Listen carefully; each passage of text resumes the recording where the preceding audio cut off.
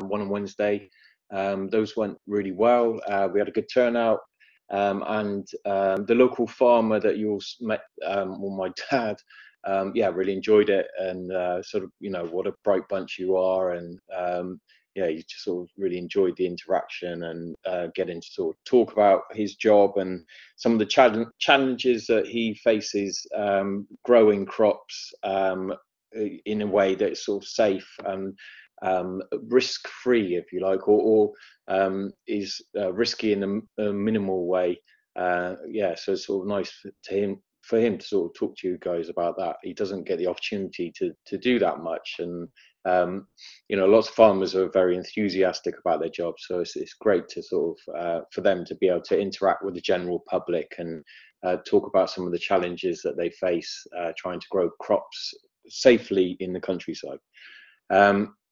Yeah, so thanks for coming along, and thanks for sort of your comments and your questions for my dad. He really enjoyed it.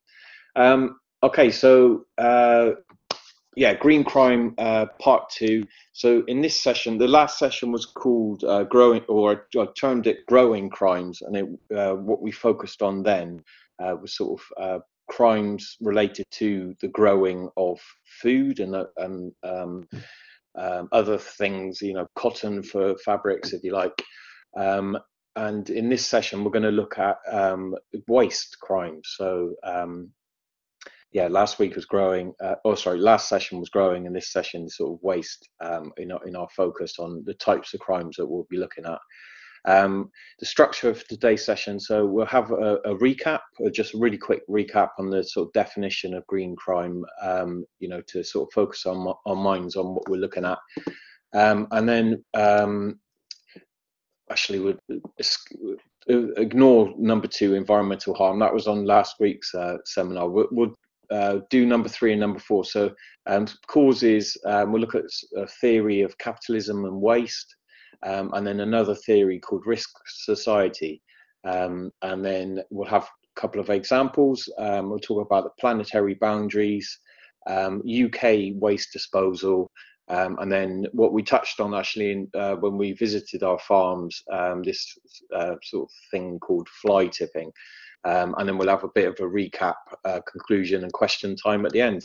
It's a bit shorter this session than Monday's session, so we might finish a bit sooner. But I haven't done it, I haven't rehearsed it, so I'll have to see how it goes. Okay, so yeah, like I said last lecture, don't be put off by this diagram. You won't need to use this in any of your work. This is more of a reference point really for myself more than anyone. But this is called the product chain, and it was designed by a guy called Huber, and it sort of gives a diagrammatic representation, if you like, of the different stages that products go through from what do they call it, from farm to fork, if you like. So and this is not necessarily just in farming, this can be in any industry. Normally what happens is in nature, raw materials are extracted, those materials are processed, products are sort of or first stage products are produced, and then end products are produced. Those products are then used and consumed, and some of the material is recycled into the materials processing part, and then the end stage is normally the sort of treatment of waste, which we're going to focus to sort of the latter stage of the production cycle. So yeah, what happens to the waste after we've sort of consumed the products that have been manufactured and produced. So yeah, Monday's lecture was on the growing crimes, or the upstream stage of production, and today's lecture is going to be focused on waste crimes, so the downstream stages of production, the flow of production. So yeah, just a recap. So how do we define green crime? if you haven't watched Monday's lecture, there was a range of different definitions, and there are in the reading that I've attached for this week's reading materials. But this is the sort of definition we settled on, if you like, on Monday's lecture, and that defines green crime as acts that cause or have the potential to cause significant harm to ecological systems for the purpose of increasing and or supporting production. So yeah, we're not interested in sort of harm to people or harm to animals. In green crime, we're looking specifically at harm to ecological systems. Now, that can have a sort of impact on people as well. And as we saw on our farm visit, with sort of chemical runoffs in streams that can contaminate drinking water, and which can sort of harm people. So sometimes there is a sort of link between ecological harm or environmental harm and sort of social harm, or it can just be, sort of damage to forests or damage to fields, which is upsetting and difficult to see. So yeah, we're considering those sorts of crimes when we're studying green crime. Good morning, Ziri. Good to have you along. Okay, so if I'm going through my lecture, please, feel free to type any questions, any comments. Give me a thumbs up if I say something you like or whatever, in the comments box. Feel free to use that. So the reason I settled on this definition of green crime is I like the sort of emphasis on production, and a lot of sociologists, like Karl Marx, are really concerned about the link between green crime and production processes. However, one problem with this sort of definition of green crime is it doesn't sort of say much about waste. So we're talking here about it's sort of implied, I guess, but what we're focusing on today is not just production, but also end production, what happens after production happens. So, and that's when a lot of waste actually occurs. So yeah, we'll talk about that a bit more. So yeah, so part two, a little bit about theory. We discussed this in Monday's lecture, so I'm just recapping on this. If you missed it, yeah, there's a bit of an introduction to this idea.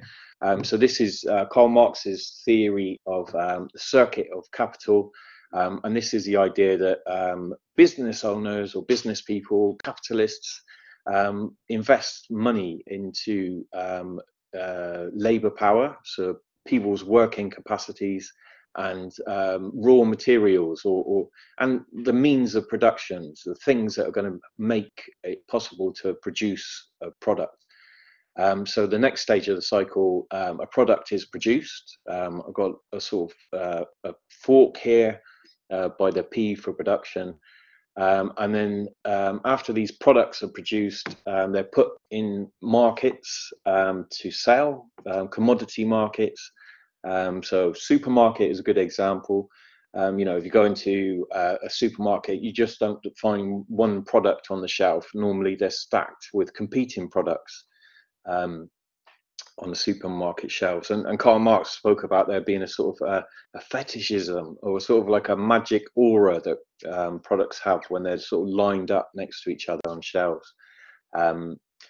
And you sort of you get that sort of supermarket buzz sometimes when you're walking through, and that's what he's sort of talking about, the marketplace being quite an exciting sort of buzzing thing where lots of different products are placed side by side.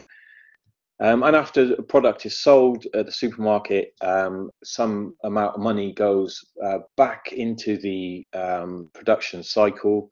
Or the capitalists invest a certain amount of that money back into the production cycle, but then also they sort of cream off the profits, if you like, and there's a sort of surplus amount of money that's made during this cycle that they take for themselves and spend on whatever, and that is a greater sort of share of wealth than the money paid to the workers in the first stage of the cycle, who don't receive a sort of a fair share, Marx would say, and are sort of exploited as a result of this sort of unfair exchange. Okay, so this is sort of like Karl Marx writing about capitalism in the 1900s during the Industrial Revolution. And as we pointed out in Monday's lecture, times have changed since then. Interestingly, I spoke when I did my research to lots of farmers about this sort of formula for business, and a lot of them got it. They were just, this sort of common sense to many business people. This is how businesses tend to operate. So Marx was, on the ball, if you like, and coming from a sort of business family, probably had a bit of insight there. Okay, so and this is another recap on Monday's lecture, so just to keep you up to speed. So the argument is that capitalism has sort of evolved and expanded from the Industrial Revolution and before, and in this day and age we live in an era of sort of global, late modern or global capitalism, and sort of global economies. More often than not, you don't actually hear sort of sociologists or criminologists in this day and age talking necessarily about capitalism.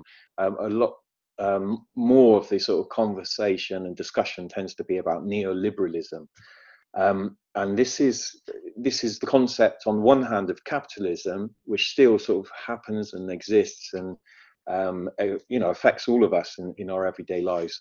But on the other hand, there's sort of the regulation of trade, which is another aspect of modern life.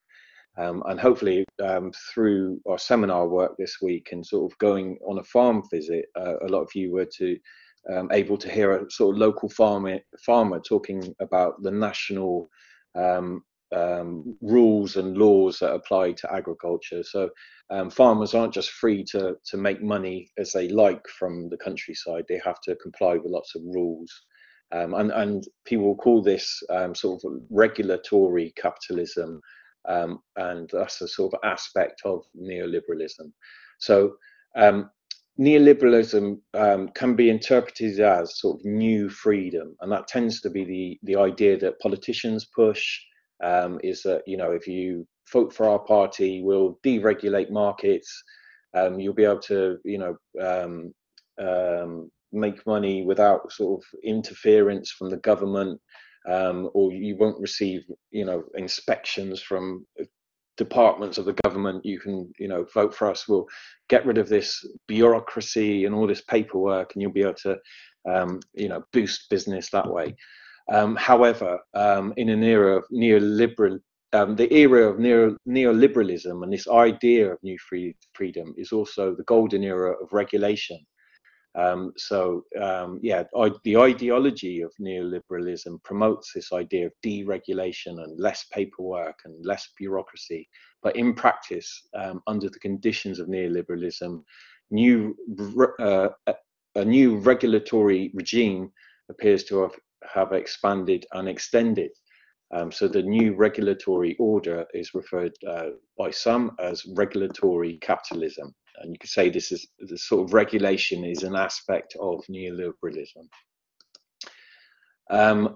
So regulatory capitalism and neoliberalism. So yeah, on the one hand, this idea in the UK, during lockdown, Boris Johnson's response was, let's build this, so we're still sort of pitching this idea of boosting the economy and doing free trade deals with countries around the world. But for many of us, lockdown was the most sort of restrictive and repressive stage of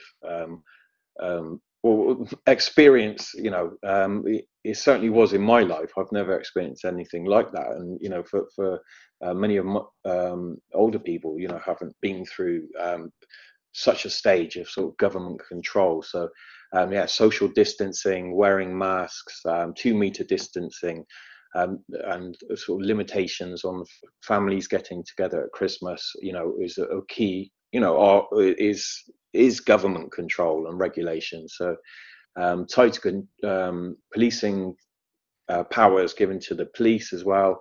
Yeah, like I say, lots of laws affecting business, and environmental law that sort of really affects the way farmers interact with nature. And just most businesses use materials that have been taken from nature, so that sort of environmental law will impact most businesses, whether they're selling meat or cotton products. All of these products are grown in nature, so to some extent or another, environmental law will have an impact on almost all businesses. Okay, all businesses are concerned with production rather than services, if you like. So, yeah, I've sort of had a recap on this idea of Marx, this theory of the accumulation of capital, or the circuits of capital. And there's this guy, Murphy, who's another environmental sociologist, and he came along and said, yeah, it's really good that this theory that Marx has, and lots of sociologists are using it to sort of talk about the way that capitalism extracts resources from natural environments. However, what Marx overlooked is the production of waste. And he sort of suggests that this same cycle is also a cycle that explains the way in which waste is produced. So I'll just read the quote here. So the foundation of Marx's model is the idea that raw materials are transformed into commodities, and this would seem to be the most acceptable and widely shared aspect of this idea. But something is missing. Waste in the production process is ignored. The model is constructed as if raw materials were transformed into commodities with perfect efficiency. But this in fact never occurs. Process of production always operated at less than 100% efficiency. It is not only sellable commodities that are produced in the process of production, but waste is also produced. So yeah, as capitalists sort of invest money into raw materials and people's labor power, or the workforce, and products are produced, which are then sold as commodities. We buy these commodities, on supermarket shelves, or cars drive them home from forecourts.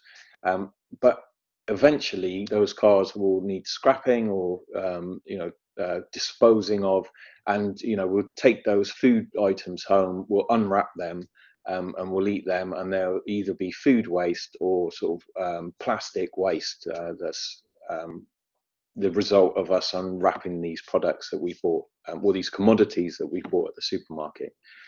So it's a good sort of observation that in capitalist trade, waste is always being accumulated as much as wealth is being accumulated as well. So yeah, sort of key observation. So the accumulation of capital ties in with the accumulation of waste, and I've got sort of a picture of some pipes sort of pumping out industrial waste from a factory into a local river. This in this day and age is unthinkable. Waste is sort of treated in different ways, but in Marx's era especially, waste, people tended to lack any consideration to what was being sort of dumped into rivers or pumped into the environment. So we're becoming a lot more aware of waste. And this would be a key example of this. So there's been quite a few, actually. It's quite interesting, just before lockdown and actually during lockdown as well. So this is an article published in 2020. So this is about the UK shipping plastic waste to poorer countries, despite the Conservatives' promises that they'd sort of clean up their act, if you like. So if there's a link here if you want to read any more about this, but this is a sort of ongoing problem. The UK, it's a sort of leading capitalist economy, disposing of waste by shipping it off in boats, huge vessels around the world, to poorer countries to sort of to deal with. So we're sort of yeah, sort of shipping our waste overseas to have other people sort of deal with it. So we'll come back to this, but it's an example that we'll discuss towards the end. Okay, and just another little bit of theory. So we sort of talked about global capitalism and neoliberalism and the rise of this sort of yeah, the expansion growth of capitalism around the world, which has been a key part of globalization, and at the same time, the world not just being a place of sort of free trade where people can sort of go outside and chop down a tree and make a table as they might have done in the old days. You know, trees and countryside environments, animals are all sort of protected by law.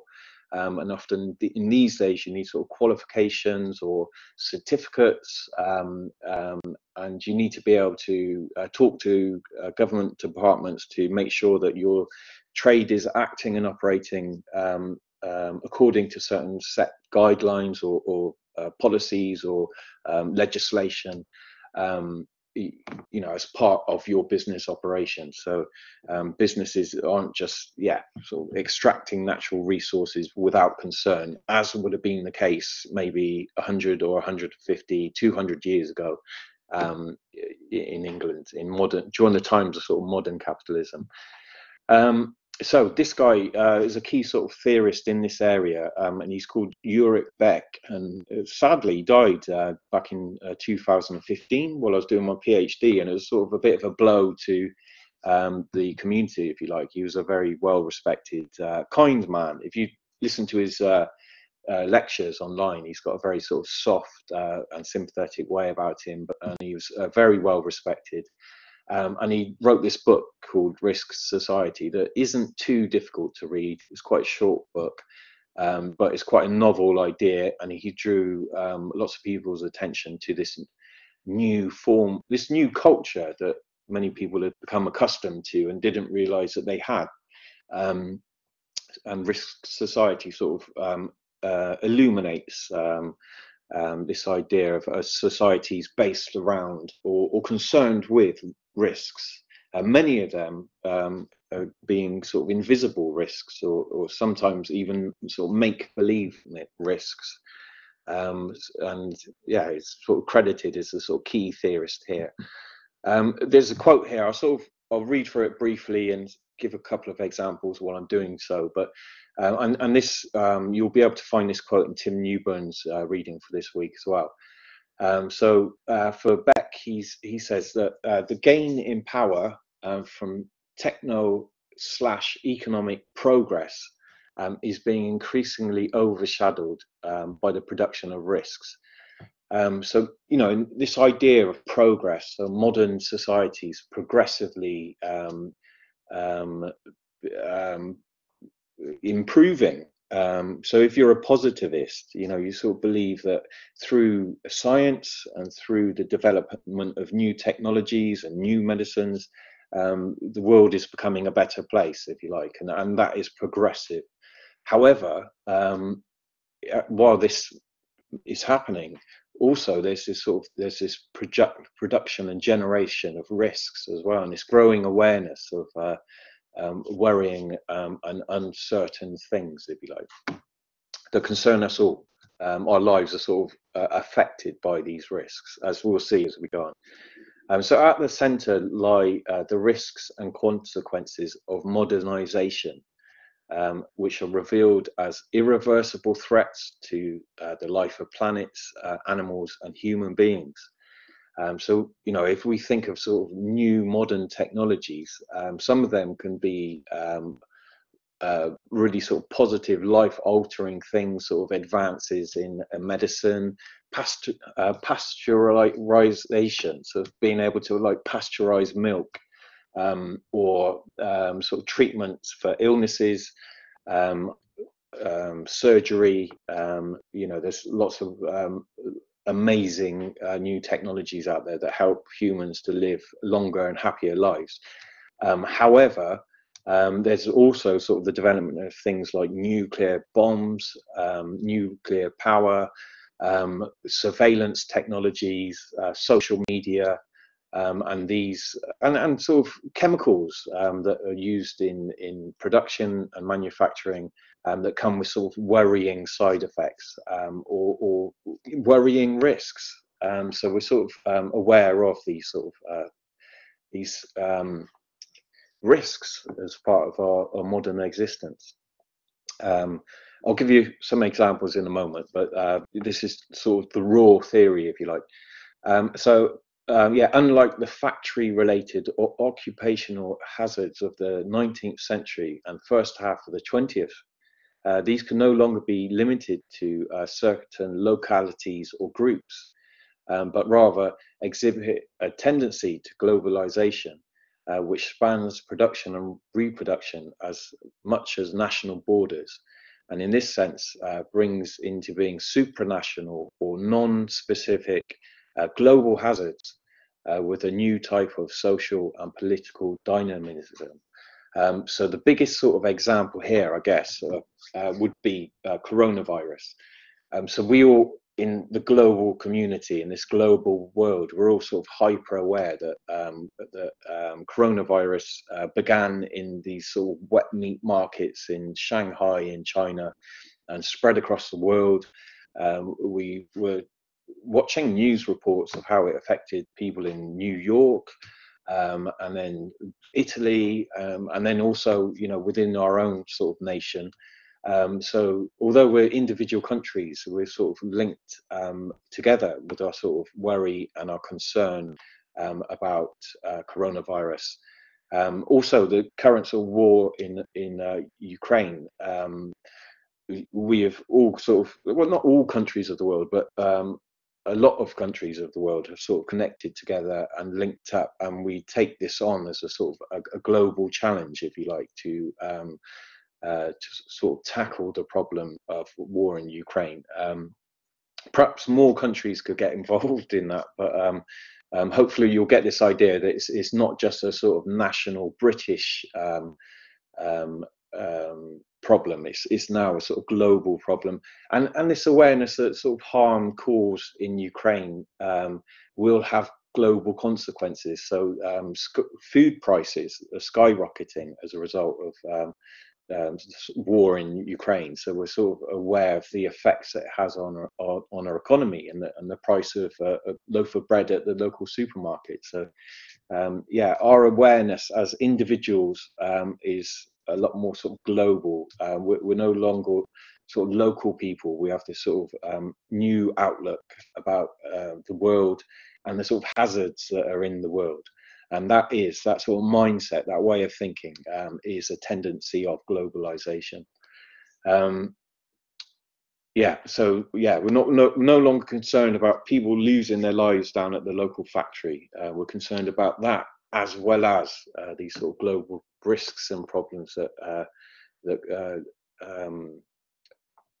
yeah, could impact on us all. Asteroids, that's a sort of another one. I saw a fantastic film the other day about an imminent asteroid collision, and the whole world is going to be affected by this global problem. Okay, and so an example here we might consider to illustrate Beck's theory of risk society is weed killers in the back garden. So your family may or may not, if you've got a back garden and at home, some families use chemicals in the back garden, mow the lawns, and some families don't. I live next door to neighbours who are very angry if other neighbours use chemicals in the garden, and they want their garden space to be sort of free from chemicals and a bit more natural in that respect. So using weed killers or pest sprays in gardens should sort of encourage stronger and healthier grass lawns, fruit and vegetables. My dad's a sort of for him and I guess his generation, these chemicals that people use in their gardens are sort of the feat of science. You know, this is like the best science we've got. You know, it kills weeds effectively, kills bugs effectively. You know, this is the reason people go to university and study plant science, is develop these sorts of sciences. So why not use them? Why not be proud of them? The problem is, for many other people, these chemicals come with hazards, such as being poisonous to humans. So we had an instance the other day in our back sort of shared garden community, if you like, that someone had been using pesticides in the garden areas, and this woman's child had been sort of playing in that area, and she was really worried for her child's safety. Anyway, using pest sprays and weed killers in your gardens, from this point of view, is a risk to biological diversity, particularly bees. A lot of people have a real concern about the use of insect repellents and killers, and how that might affect populations of bees. And no mow May, this is a thing nowadays in the US and in England, where people are encouraged not to mow their lawns during the month of May, to encourage more insect species, especially pollinating species such as bees, who can sort of fly from plant to plant, making sure they're pollinated, and that should encourage a sort of healthier environment, if you like. So in many ways, no mow May is sort of almost going back to pre-modern methods of gardening. You know, we've got these chemicals that we can use in gardens. However, the risks of using these chemicals has a sort of an impact on the way that we use them or not use them.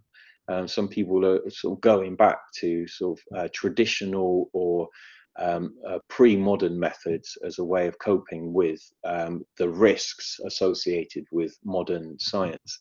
And that risk is exactly what Beck is writing about. So no other examples of risks. Actually, so Tim Newburn on risk, he says that advances in knowledge and the creation of new technologies that we once used to assume were the key to managing and improving our health, also a frequent source of very considerable threat. We are producing risks that are potentially devastating. And he sort of distinguishes here two types of risks. So you have like external risks. So in traditional societies, these external risks, so outside of the individual human, were associated with nature. So since the beginning of time, there's always been infectious diseases. You can read about those in the Bible.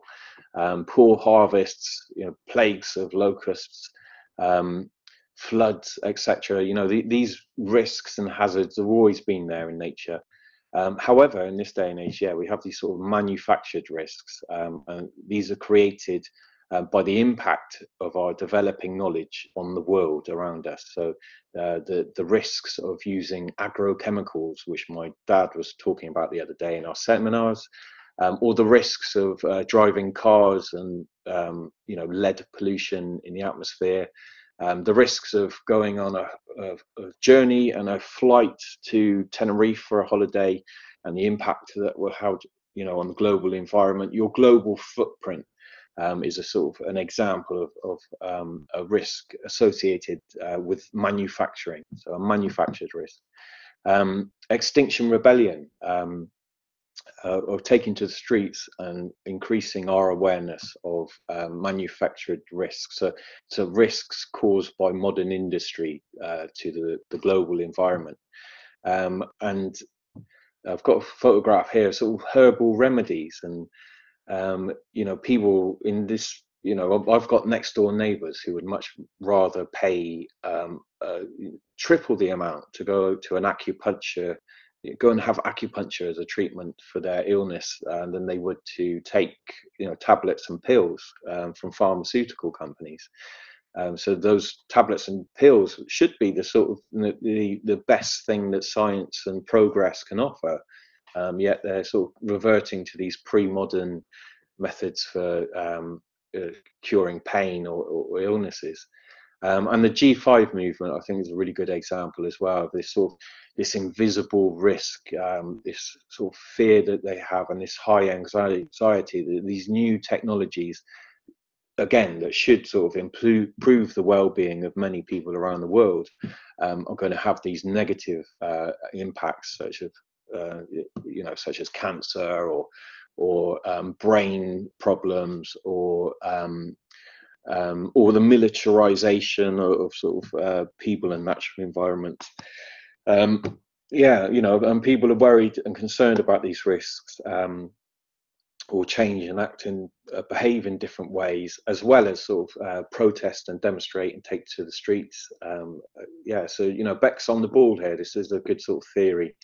On the one hand, just a recap, we've discussed sort of Marx's accumulation of capital, on capitalism, and how that links to the accumulation of waste. So as much as people make profit out of business, they also generate waste through those processes. And capitalism obviously being linked to neoliberalism and regulatory capitalism. And then off the back of that, in Tim Newburn's book as well, there's this discussion of risk society. So tighter regulation and surveillance of people, and a heightened sense of and awareness and fear of these sort of growing risks in our society. Got 20 minutes left, so we're just going to do the sort of case study part. So I'm going to give you some examples of sort of waste and risk, if you like. So we are all sort of hyper aware of the impact that modern manufacturing or modern capitalism has on the global environment. And that has been brought to our attention mainly through sort of scientific study. And last week we spoke about these planetary boundaries. I'll just sort of recap on these here. So the planetary boundaries there's sort of like 9 categories, and there are 9 ways of measuring the harm that humans have caused to the global ecosystem. So our planet, 9 ways that our planet has been affected by manufacturing or things that humans do, human culture. So the first way is freshwater usage is being affected. Nitrogen flows have been affected. Ocean acidification is another impact. Biodiversity integrity is being impacted by human activity. Climate change, ozone depletion, aerosol loading, so sort of aerosol sprays having an effect on the atmosphere, and then land use change, so the growth and expansion of cities or farms. And the last one we're looking at is sort of pollution, number 9, or novel entities, new things that have entered the atmosphere or the surface of the globe. In 2009, these scientists estimated that 3 of these planetary boundaries have been sort of broken or breached, and were incredibly worried about it. Nevertheless, they did sort of conclude that if we can continue to study these planetary boundaries, could still be a safe space for humans to maintain business and continue to develop and sustain life, human life on the planet safely. However, a sort of continuation of that study in I think this is 2000 and more recently, I think actually this could be 2020. They've done every year they go back and they restudy these planetary boundaries. So this is ongoing research. And this was a more recent sort of up-to-date chart. And what this chart suggests is that novel entities or new things has increased worryingly and significantly. So new things have been unnatural, new manufactured things have been released and released into the atmosphere. And pollution as a result is sort of out of control. So for the first time, an international team of researchers has assessed the impact on the sustainability of the Earth system of the cocktail of synthetic chemicals and other novel entities flooding the environment. The 14 scientists conclude in the scientific journal Environmental Science and Technology that humanity has exceeded the planetary boundary related to environmental pollutants, including plastics. There have been a 500-fold increase in the production of chemicals since the 1950s. This is projected to triple again by 2050, as says co-author Patricia, I'm not going to attempt to read that surname, from the Stockholm Resilience Centre. So plastic production alone increased 79% between 2000 and 2015, the team reports. So there's quite sort of worrying information, if you like, of the risks of modern production methods, modern culture, and modern capitalism on the global environment. And this is quite. I've shown this in a number of seminars.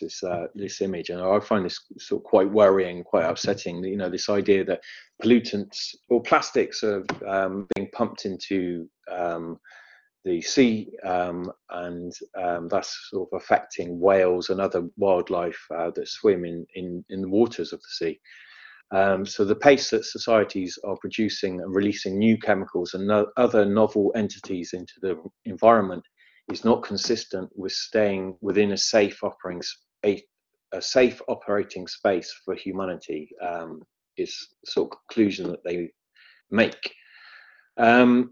Now, there is sort of international law out there that governs the distribution and disposal of waste. So it is sort of illegal by law to pump waste into the environment by international law. I'm not going to go into the detail of the law. The link's here for you. However, I will say, if you look at the news reports currently in Ukraine, it's horrific sort of treatment of human beings by one country against another. But what we're rarely what is rarely reported in the news is the actual sort of environmental impact that this war is having in Ukraine and perhaps in Europe. So, often you see sort of plumes of smoke bellowing out from oil reserves that have been attacked or tanks that have been blown up. And all of this is going to have some sort of effect on the environment in that local area. And the reason I'm offering that as an example is it really demonstrates how easy it is for people to ignore international law on environmental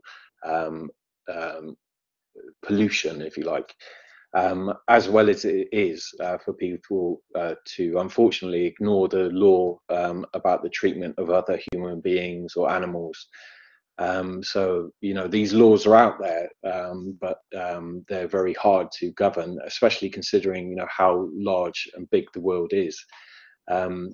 But yeah, if you're interested in this subject and you want to learn more about the law, there's sort of a link here to the United Nations Environment Programme, who are sort of key to development of international law about waste. Okay, Biffa was the UK's largest waste company. In 2021, this company was fined 1.5 million after exporting filthy rubbish marked as waste paper for recycling in India and Indonesia. Prosecution was brought by the UK government's environmental agency, 1,000 tons or 50,000 tins, 40,000 plastic bags, and 25,000 items of clothing, 3,000 nappies, and even a frying pan, condoms, and a souvenir New York t-shirt were among the items packaged as waste paper for export to Asia. So there will be lots of examples out there, and I'm using this as one example of how environmental law enables the sort of prosecution, national and environmental law, international environmental law enables the prosecution of the inappropriate disposal of and illegal disposal of waste. So that's a good sort of case study. And what we spoke about when we went on the farm visit is this phenomena of fly tipping. So this is another sort of example of how waste can be disposed of either legally or illegally. Fly tipping is defined as the illegal deposit of any waste into land that does not have a license to accept it. So there's some more information on Keep Britain Tidy about that law. In 2000 to 21, local authorities in England dealt with 1.3 million fly tipping incidents and an increase in 16% since 2019 to 2020. You'll see here, quite interestingly, that commercial industrial estates on this chart receive relatively low amounts of fly tipping problems. Private residential areas, it's not a common problem. However, back alleyways, council land, bridleways, and sort of areas close to highways is where fly tipping is more likely to occur. Yeah, there's some statistic on there. We'll run out of time, but actually, we're not running out of time. We'll just the most common size category for fly tipping incidents was equivalent to a small van load, 34% of total incidents, followed by the equivalent of a car boot or less. So as my dad sort of explained during the seminar groups, this is people sort of driving out into the countryside, not wanting to pay or not wanting to go through the hassle of going down to the local dump and conveniently just tipping it into the countryside for someone else to worry about. Fly tipping is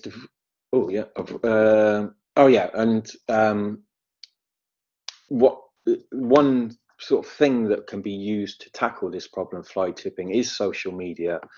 So there's Baines Council here, Bath and North East Somerset Council, and on their Twitter page you can sort of take a photograph and tweet it to Baines Council, and they'll get local council workers to come and sort of clear up the mess. Apparently they're quite efficient in doing that because of social media, and they can take a much more sort of targeted approach to tackling this problem of fly tipping. And often fly tippers, dump a lot of envelopes with their names and addresses on, which is one way of sort of catching and tackling them, sort of name and shame them as well. That's another sort of tactic people use on social media. And I guess another sort of thing to do with sort of waste, this isn't to do with fly tipping, it's just more generally, is eating up all your food. Don't be wasteful. When you finish your food, which is at the end of the sort of production cycle, you'll have wrapping and plastics that can be used. Put those in the recycling bin, but at the same time, make use of all the food that's being produced, and don't waste your food. So one way in which people can come together, sort of tackle the problem of global waste. You might think to yourself, to what extent are you being a green criminal if you don't eat all your greens? So to end on a sort of optimistic note, global problems with the environment can be concerning, very much so. Sometimes it seems like there's not much hope out there, but it's not all doom and gloom. There are sort of environmental sociologists who speak about a new era of ecological modernization, and this suggests that modern culture can develop and grow safely within these sort of the safe space defined by these planetary boundaries. And circular economies can be established through methods such as smart technologies that regulate, monitor, and watch the countryside, or production processes to make sure that things are highly efficient. There's methods of reducing waste, recycling materials and waste. So, do your recycling. Upcycling as well. It's quite a thing for people to do nowadays. Take furniture off of Gumtree, which sometimes is put on there for free, sort of give it a lick of paint or sand it down, and then resell it. And a lot of sort of retro furniture is quite desirable. But today in Bristol on Park Street, pretty much Park Street is dominated by second-hand clothes shops, which is quite exciting to see. Sort of students buying formerly worn clothes items as a form of sort of recycling. And lastly, the sort of development of sustainable materials. I think this is key for sort of future economies. So I've got an example here of some Nike trainers that are made of sustainable materials. And Nike sell trainers, lots of trainers that aren't made from sustainable materials. However, in a way, it's kind of good that they've got this new range of sustainable products. And hopefully in the future, perhaps through international law, it might be the case that companies like Nike will be encouraged and to some extent forced to make new products using recycled materials. That way, a circular economy could be achieved. So hopefully that's an optimistic point to finish on. So in conclusion, green crime, we can define green crime as acts that cause or have the potential to cause harm to ecological systems for the purpose of increasing or supporting production. Another conclusion we can conclude is that capitalism generates profits and waste. Don't worry about these conclusions on rationalization. I've took those out. Within consumerist societies, we are all, to some extent, complicit in the generation of waste and pollution, and perhaps green crime.